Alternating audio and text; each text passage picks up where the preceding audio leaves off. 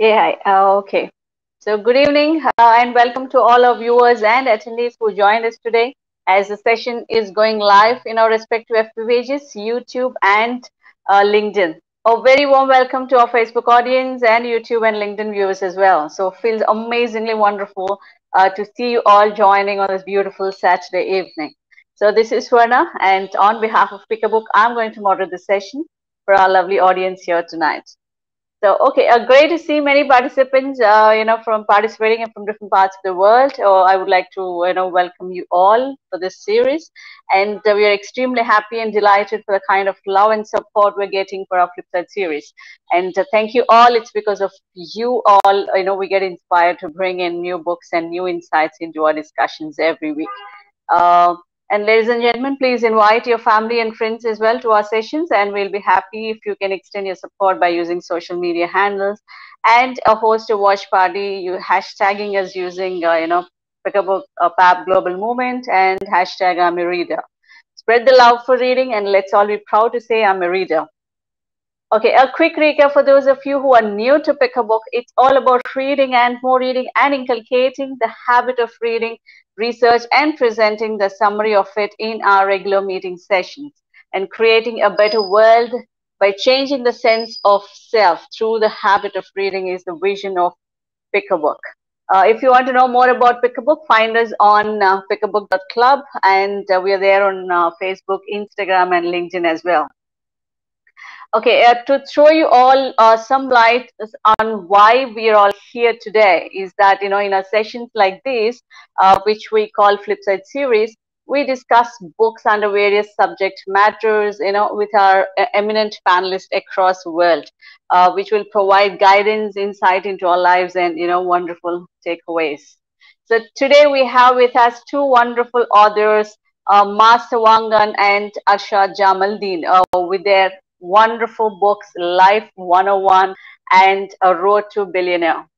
So I would like to introduce Mas before we invite him onto the stage. So Mas is currently heading Global Training and Development Function at Attune, which plies its trade in technology consulting in SAP space. He has over 18 years of experience in human resource and talent management with MBA in HR and project management. He is currently an MBA lecturer at a University of West of England external program and spends much of his time working with professionals on life coaching and skill development. So his core area is employment engagement and has developed a number of initiatives to keep teams constantly inspired. So Mas is an avid sportsman, a long distance runner, and represented the Arabian Gulf in rugby union. So it's a lot to know about Mas. Ladies and gentlemen, let's welcome Mas onto the stage. Thank you, Swarna, for the lovely introduction. Lovely to be here.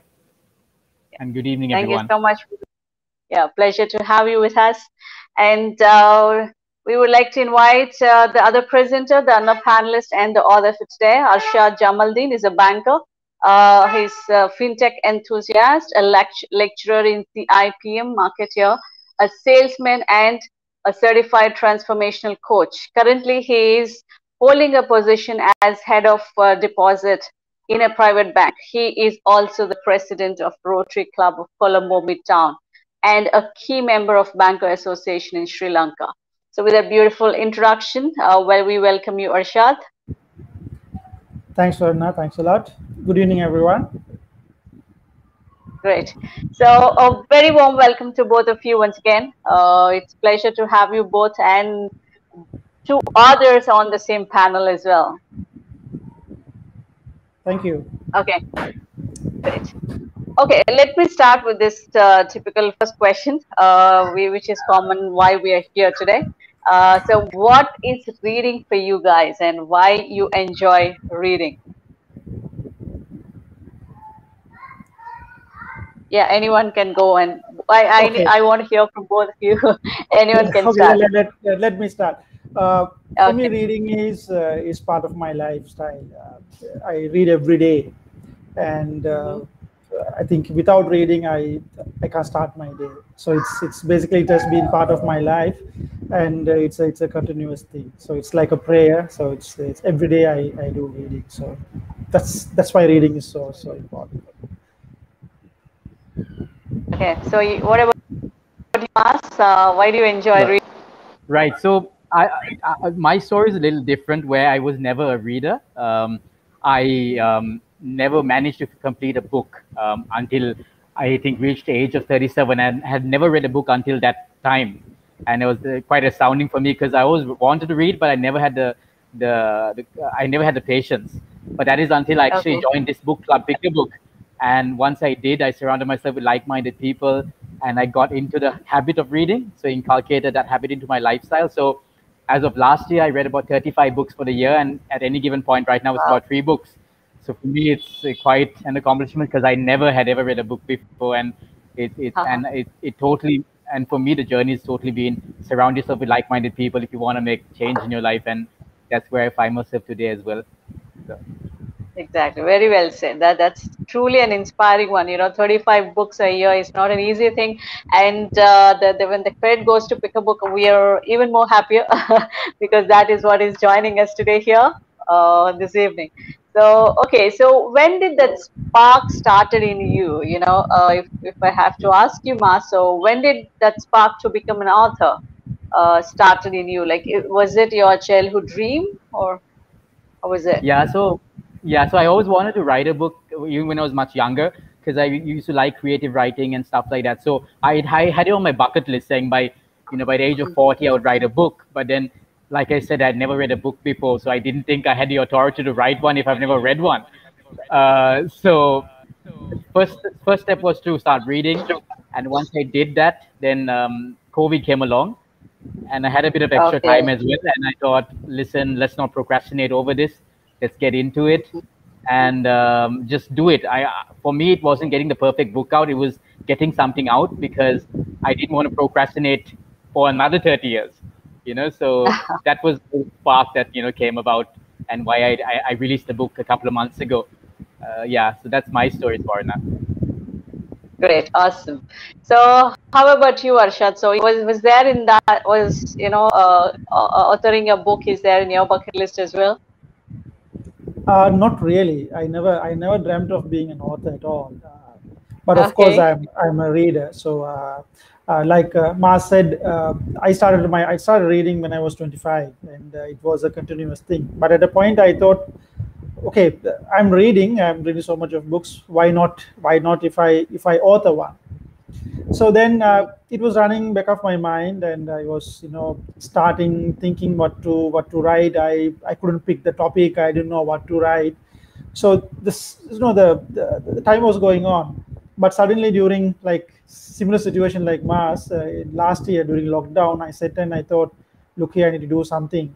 Since I got extra time, why don't I write something about that I know? So since I'm a banker, worked for 20 years, so I thought, so this is something that I should do to people all around. So why not I share my knowledge? Why not I share my experience with the people so it will be useful for people around. So that was the whole intention. So I put all my experience in 35,000 words, and I crafted this book. That's how I ended up being an author. Great. So good to hear that. In fact, I think COVID, in a way, is a blessing in disguise for a lot of people out there as well. In spite of how dangerous it is in other sense, but it has brought in a lot of talent out of the people, and a lot of aspirations have been fulfilled for a lot of them. So, and we have beautiful authors here today who are just very common few months ago, and the status has changed. So all thanks to the crisis as well. So it brings out the best in every one of us to think it as a positive note. Of course. Superb. Okay, so Mas, what motivated you to write this book? And why did you title this book as a Life 101? Right. So like I mentioned, I always wanted to write a book, and I always wanted to write about myself, because for me personally, I've had a lot of ups and downs and a lot of different lessons that I learned throughout my life. But then I thought, initially I was just about writing a biography, but I thought, okay, who would ever in their wildest dreams want to read about me? I mean, there's nothing much about me, right? But then I thought, listen, 10 values have been really essential for my own growth. And I thought, listen, these are really, I think these are really cool values. And what if I couple them with my own life experiences and showcase, okay, fine, this is what I went through, and this is what I overcame as well. And maybe, I mean, I know different people may have different challenges in their life, and it might be unique to them, but I think the themes are very similar.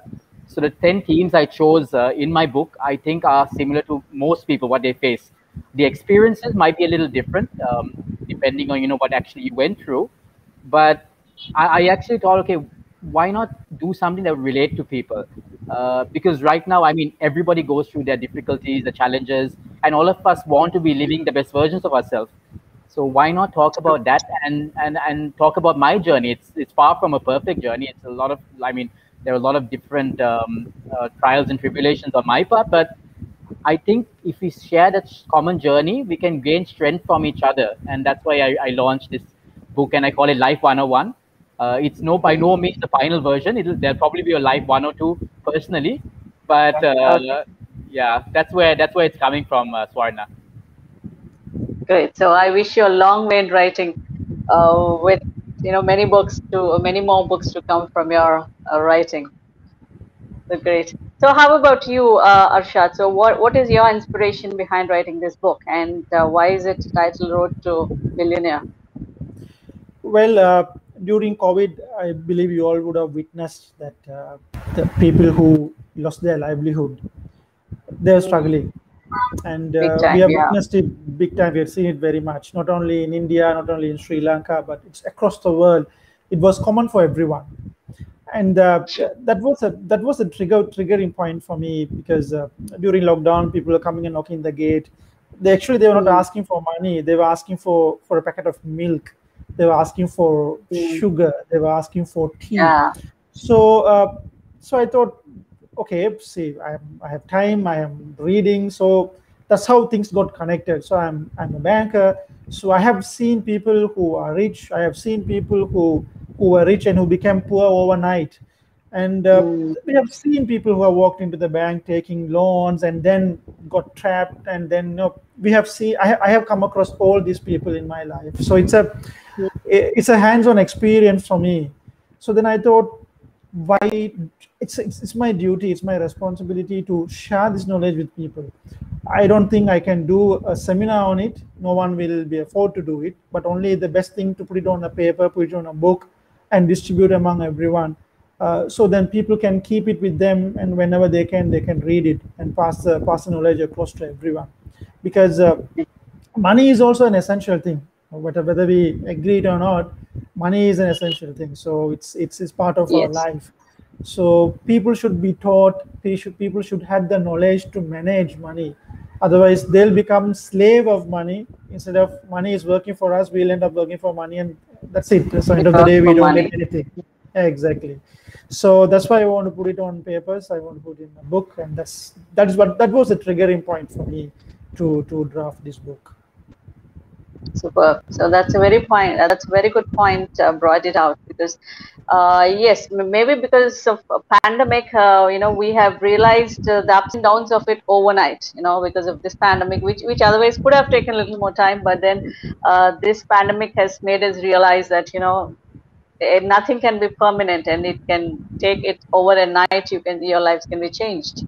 So that's that's a pathetic thing. But then that's a good thing that writing a book or becoming an author is a blessing for everybody, not just the person who is capable of doing it, because you are spreading the knowledge, and a lot of people it's a kind of service, I would say, because it's a help to a lot of people out there to have that knowledge, which otherwise they cannot afford to paying the universities or colleges or researchers or anybody, that are trainers, to get all that knowledge. But a book with just 300 pages and costing us very reasonable amount could give us a numerous amount of knowledge they can lead their life with. So hats off to all the authors out there, and we're grateful to all of them and in the room as well. Thank you for both of you for such wonderful for bringing out such wonderful books for all of us. So, ladies and gentlemen, so I would like to, go and grab these books and start reading. They are worth it, and we are going to learn more about what's there in the book, in the coming few minutes. So, yes. So, moving on to my next question, Mas, who is this book aimed at? Is it intended for any specific set of audience, or you want to kept it open for everybody? Yeah, so I think it's open to everybody, because I think in general everybody is trying to live the best version of their life, and what I wanted to do is, I mean, as they say, right? If you are not growing, you are dying, right? If you're not growing, you are dying. So I think it's really important that we reflect upon our own lives, see where we can improve on, see what is limiting us, and what are our glass ceilings, or what we need to do to go to our next level, how to find passion and purpose in your life, and how to overcome those obstacles and tribulations. I think most importantly, and how do we learn from those obstacles? Because what happens is, I mean, you can have done so much in your life, you could have achieved a lot, but life may have a different plan for you. It can get you down on your knees overnight, as Arshad said as well, right? I mean, you can make 1 million, you can lose 1 million overnight. But if you, I mean, you can either be crippled by that, or you can learn from all those different challenges life gives you. And one of the quotes that I mentioned in my book as well, life is one of our greatest teachers. So if you can learn from it, get stronger, take those lessons and inculcate it into your life, you can live your best version of your life. And I think every single chapter in the book sort of has a different theme, but it talks about those lessons of how you can tackle what life brings to you, develop yourself, and see exactly how you can take your life to the next level. So that's a quick synopsis of what it talks about, Swarna. Superb, great. So this book is open for everybody, not just a specific audience. Like whatever you have covered, whatever you have mentioned, the life lessons out of your own experiences are pretty much, a lot of people can resonate in their lives as well. So great. Okay, so what is that of first few process of writing a book, Arshad? If you could share with the audience. Well, there is nothing as such the perfect process. So everyone have their own way of doing it. But what worked for me was, I would, if you ask me as an advice, I would say first thing is to take the pen, take a paper, and just keep on writing. Don't think about what to write. Don't think about the topic. Don't think about the number of pages or chapters or anything. So the process would be, you should have a pen, you should have a paper. So that is the first thing to do, and keep on writing. And after that, you can key it on a soft form, like you can key it to a Word document, and you can start editing after that. So the first process would be, if you want to write, just write. It could be anything. So at a point, you will realize where you are going, and then you will take your right direction. So until then, just keep on writing. So that is the first thing to do. And when you're typing, so you will realize that you can structure your book in such a way that you can divide into 3 or 4. So still, you should not come with the chapters, but then put in segments, or 3 segments or 4 segments, and then put your Word document to those segments and keep it those folders, and you refine it further and add more and more information if you want to. And then after that, take those segments and divide those segments into chapters. So the last part is what you do in terms of naming the book. So after looking at your contents, you will realize, okay, now let me find out a name for the book. And then you think about your cover page and so on. So I think that is a way to start. That was my process. That's what worked for me, because if I start thinking about the topic of the book, I don't think I will write anything. So first, just start writing. The final part is that you think about the topic. So that's the process that I believe that's what worked for me. Yeah, so that sounds so simple to hear, but I know it's a kind of, process. It takes a while to do that. So, ladies and gentlemen, just to start, or to writing, you just have to write it. That's it. So whatever is there in your mind, so just put it in words on paper. So that is the first and primary thing one should do. So, and then of course you can do a lot of corrections, you can segment it, and then think of title to it, and think of the images of back and front cover. So everything comes later, but the first part of it is just put your thoughts onto the paper. So that's a simple way to start, and probably that's the way most of it works well. So thank you, Arshad, for that beautiful advices, and the role of it. So, and okay, so what is that most difficult part of getting this book out, Mas, to make it available to the public? So, what is the biggest challenge you have faced?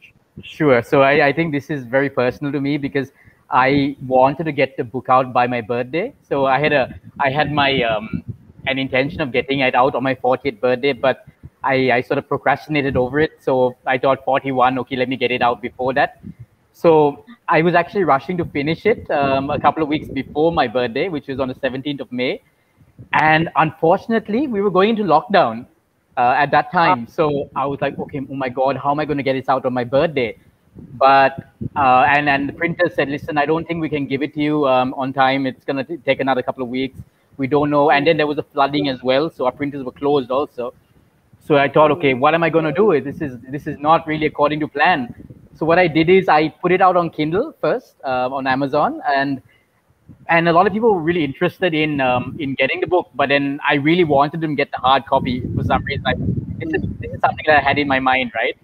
And it just got delayed because of all these different external problems and hiccups that were happening. And eventually came out, I think, only towards the end of July, beginning of August, where Okay. I had to get the proofs, get someone to read it again just to see whether there were any typos, any small mistakes. So I actually that took a bit of took some time, and it eventually came out about 2 months later. So for me, writing the book, I had a deadline, so I knew I had to finish it by a certain date. I knew it wouldn't be perfect, but for me, it was finishing and getting it out rather than waiting for the perfect time. So that's the way I approached it, and for me, that was the most difficult thing, getting it out on the deadline I had set for myself. But and that's very typical of my book talks about. You have a plan, and things go out the window. And Exactly. what do you do? And you either you either I can procrastinate and think, okay, this didn't happen, or get up, bounce back, and get up stronger. So I launched it in August. I'm really happy. Quite a number of books have been sold and given out. So no hard feelings. Things didn't go according to plan, but that's life. That's what the book is all about anyway. So Exactly. So you're living the book in a way, with all your challenges that came by. Okay, so how about you, Arshad? What are your struggles in this whole writing journey? Okay, first struggle was, I would say, keeping the momentum going when it comes to writing the book. So there are ups and downs, there are other challenges. So it wasn't easy to write every day, but thanks to lockdown once again, I was able to finish it on as planned. But there were struggles, there were hiccups when it comes to writing it and maintaining the consistency. On the other hand, like Mars said, getting the printed version out was also a bit of a challenge for me, because finding the right proofreader was a bit of a challenge, and it took quite a time, and that was the biggest challenge, I would say, because I don't know who is the right proofreader, and I don't know what the proofreader, whether he's right or wrong. So it was a bit of a dilemma, but then I have to take a bold decision and decide, okay, let's go ahead and give the green signal for the printers to print. So that's how I ended up. I think that was a key point, I would say, was the biggest challenge, because you do all your hard work and you want someone to check it and give you a feedback, and you have nobody to give you real feedback, and you get stuck, you get confused, and you get scared also whether to release the print whether to launch the book. You sometimes you get scared whether people come up with Yeah. issues, errors. They will point out mistakes. You live with that for some Exactly. time, and you Yes. need to break that psychological barrier. And you tell the printer, go ahead, you print whatever comes. Let me face it. So that was a decision I took. It was dragging for some time. I took, no, let's go ahead. You print it. Let me face it. So there's been 1 year now. So no one have told me anything bad about the book. So I'm happy about it. Superb. So we cannot imagine life without challenges. True. It's a choice we make whether to survive or thrive. So that's a beautiful True. choice you both have made to survive, to thrive. So in fact, the more the challenges are, the better the product that comes out. So in a way, positive note, it's a good way of having challenges in between. Exactly. Yeah, thank you so much. Thank you. Okay, coming to you, Mas, like you have written 10 different chapters that covers, almost ten important aspects of your life. And added to that, you have put the, flavors of your own life into it. So if one of the chapters you covered, is, about not limiting yourself to your beliefs. So can you elaborate a bit more on this? Sure, Swarna. Thank you for the question. And I think this is one of my first chapters in the book. So I think as we are brought up, there are a number of different beliefs that have been put upon us, mainly through repetition. So one of the examples I give in the book is my running. And I'm a long distance runner as well. The longest I've done recently is the 50 kilometers over 1 day. But when I started off, I couldn't run even a kilometer, right? And I asked myself, why can't I do that? And I realized I didn't have an answer. It was something that I had automatically programmed myself by repetition, that I believed I couldn't do anything more than a kilometer.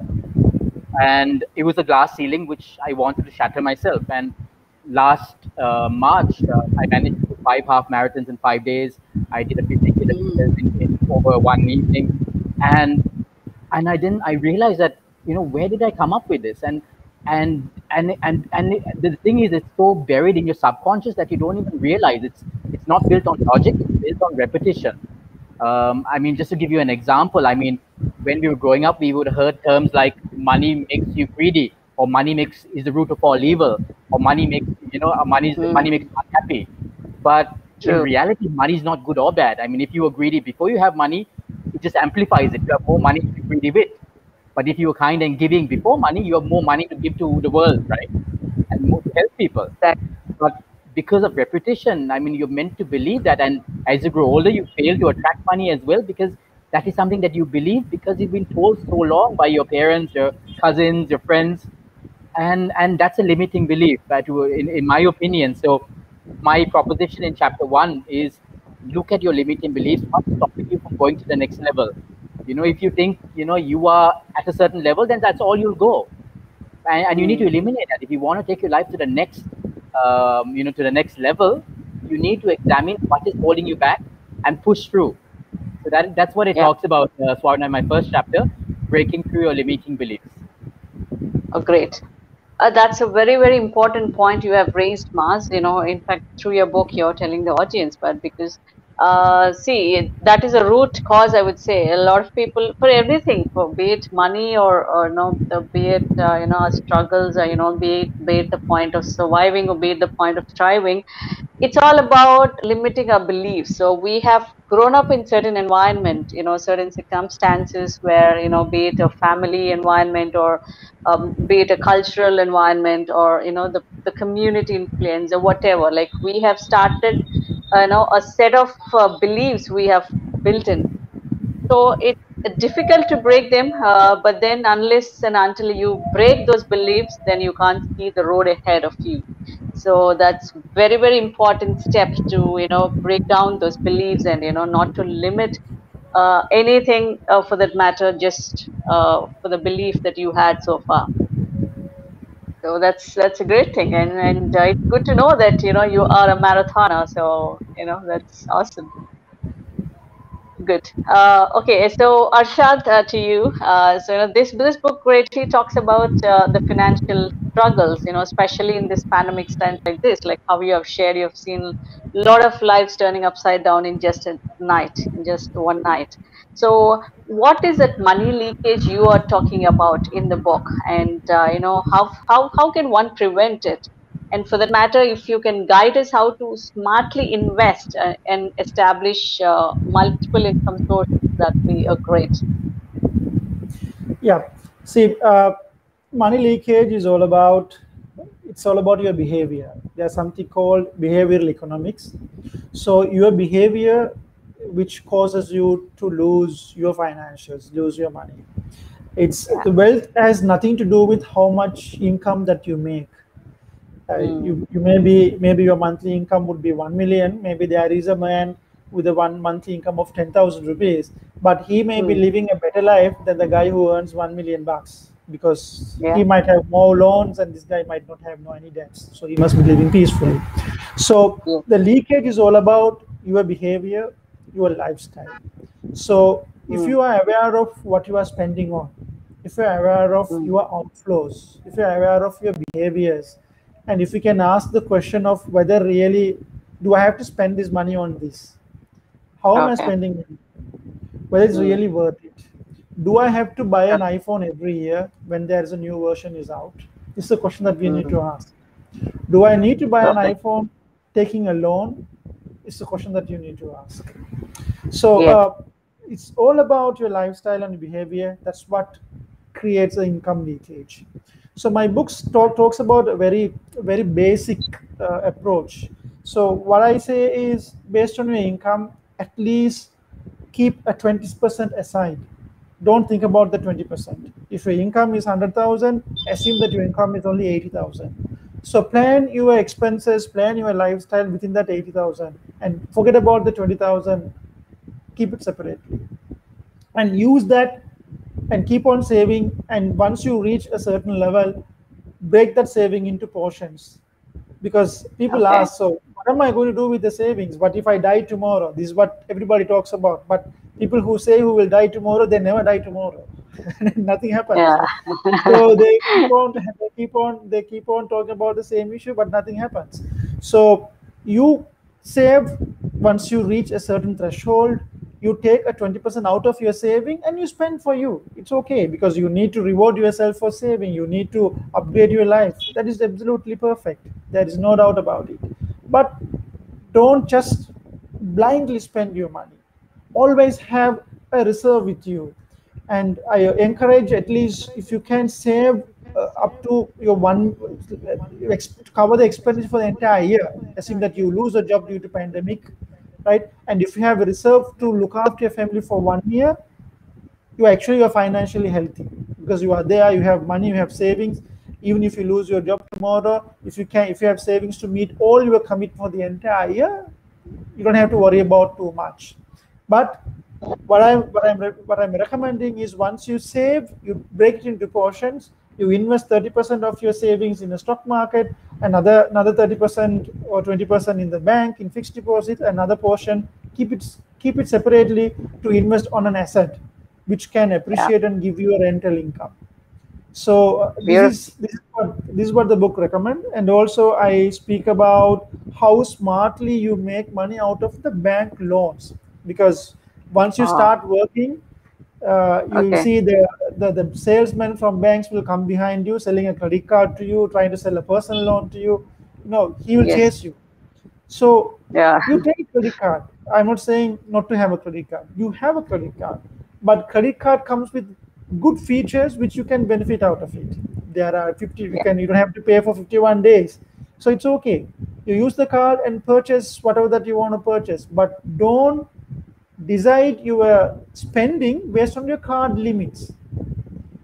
Decide your spending based on how much that you have in your savings. So the banks will keep on increasing your limit, encouraging you to spend. The fundamental mistake that we make is, okay, I have a limit of 100,000, or let me utilize the entire 100,000, but you have a savings only up to 10,000. That's where you go wrong. And also I encourage people to use the credit card on installment scheme. Okay, interest-free installment scheme is good, but if you can repay those installment scheme, go for it. Don't go and dump your entire money to purchase expenditure stuff, or just go on installment scheme, that is fine, but you pay it on time. So you are getting the benefit out of it. So you need to make these debts which are offered by banks work for you, and you should not work for the debts. So credit card should work for you, and you should not work for your credit card. The loan should work for you, and you should not work for your loan. So that is the book. That's what we talk about in the book. Oh, that's beautiful. That's beautiful. In fact, I've never heard anything like this before. That's such a clear, just because you are talking from banker's point of view, so you have a clear-cut idea on what to put, and that was very well put.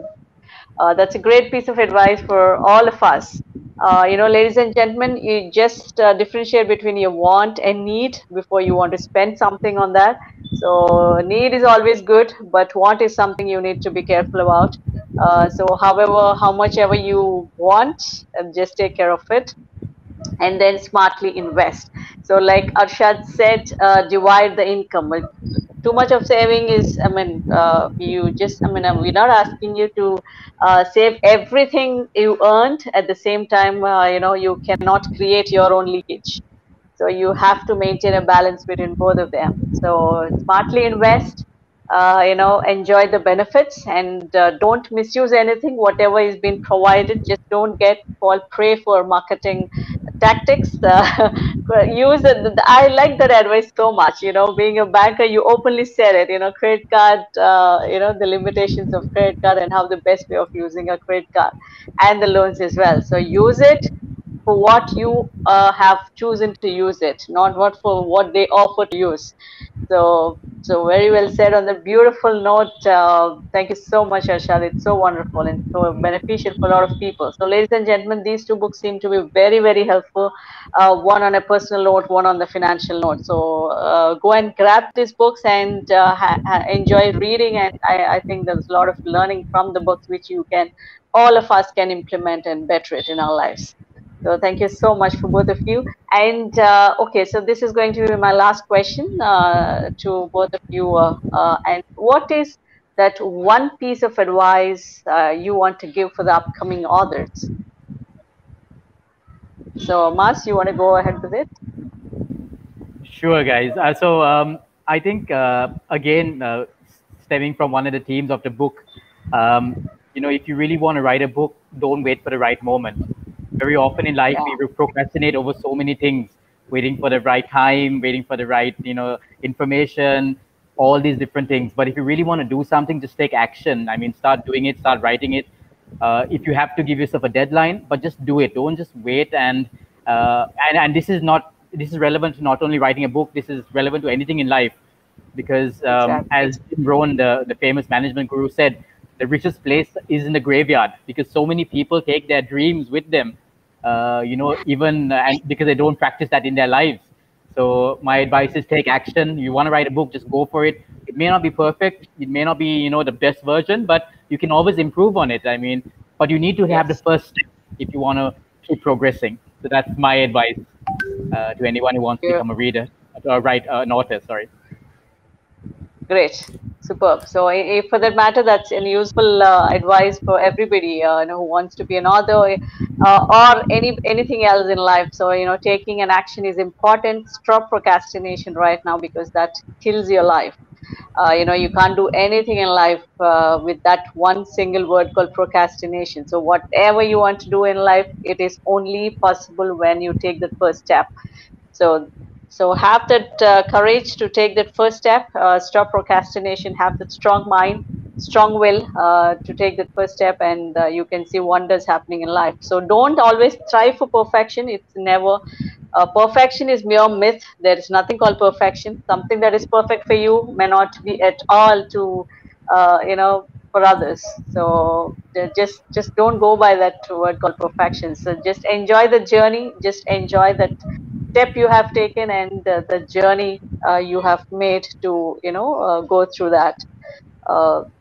Thank you so much, Mas, for that. And how about you, Arshad? So what's that piece of advice from you to the aspiring authors or anybody?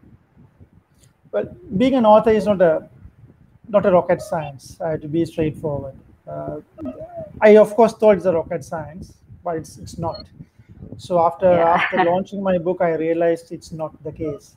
So anyone can become an author at any given time. You don't have to wait. You don't have to wait until you get 25 years or 30 years. At any given time, you can be an author. So if you want to write something, just start it. Just start it. Don't think about anything, and make it part of your day-to-day task. So allocate a time.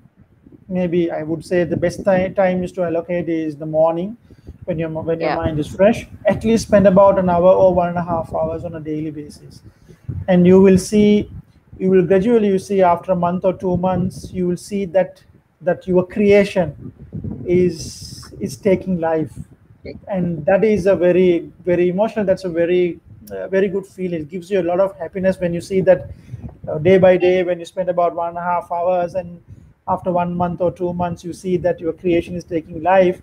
That was the happiest moment, and I think that is the best way to start. Don't just wait. Anyone can be an author at any given point in your life. So just start. Just print, launch the book. Print about 50 copies or 100 copies. Just let it go out. It's okay, because when we author a book, we don't think about monetary values. Our intention is to share our knowledge with people. It's not to sell. It's not to be a millionaire. I don't think I will become a millionaire by selling a book. But the whole intention is to share the knowledge and help people out there. So someone will get benefited from it. That's the whole intention. So don't wait for it. You're trying to do something good. So just start it and do it fast. Yeah. Perfectly said, Arshad. So in fact, ladies and gentlemen, without taking that first step, everything looks like a rocket science. So when you take that first step, then you feel regret that why have I thought, it was a rocket science. So, you feel regret about it. So how come this is so easy? Like how Arshad said before he, started writing a book, that was his feeling, so many negative thoughts of whether, I can impress people, or whether this book will be out on time and things like that. But if he hasn't taken that first step, we wouldn't have been here today, and his book hasn't been out by now when people started reading it. So it's all about taking that first step. Stop procrastinating, take that step, and don't think of the result. Enjoy the journey, and the fruits, the results or the fruits, whatever, they are bound to come. So beautiful, a great of those learnings from you both. Thank you, Mr. Maaz and Arshad, for joining us today. It's a great pleasure to have two authors on the same panel. It's wonderful, the first of its kind we have done. So we are very happy doing it again. So that was a great learning. In fact, two books talking about two different aspects, but then, how well they are correlated, such an important aspects of life.